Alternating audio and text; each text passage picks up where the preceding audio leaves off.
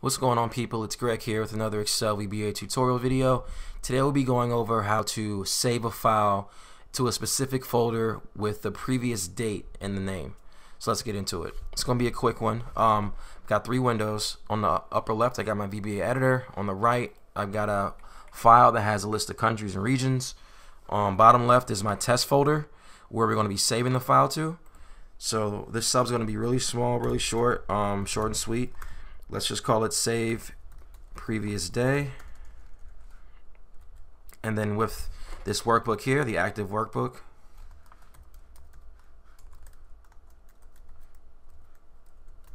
let's go ahead and save as. And then we'll do our file name. And we can grab our file name from here. So I'm going to right click, copy address as text. And then I'm going to do a colon, equal sign, and then quotation, and I'm gonna paste that path. So you see you got the C drive, users, greggowaffles, documents, YouTube videos, test. Alright, so then we're going to do another slash here, and then quotations. Then we're gonna run out of space, so I'm gonna go ahead and do an ampersand and an underscore to continue on with the file name itself, and we'll call it let's call it countries of the world. Add a space in there, and then we're going to include our date. So you do format date, and all we got to do here is just date -1, and then select our format. I'll do month dash day dash year.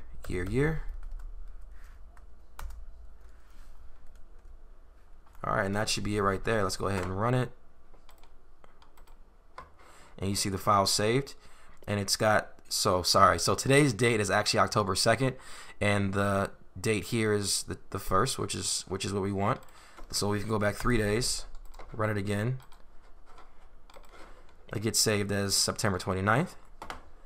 We could do 300 days. Run it.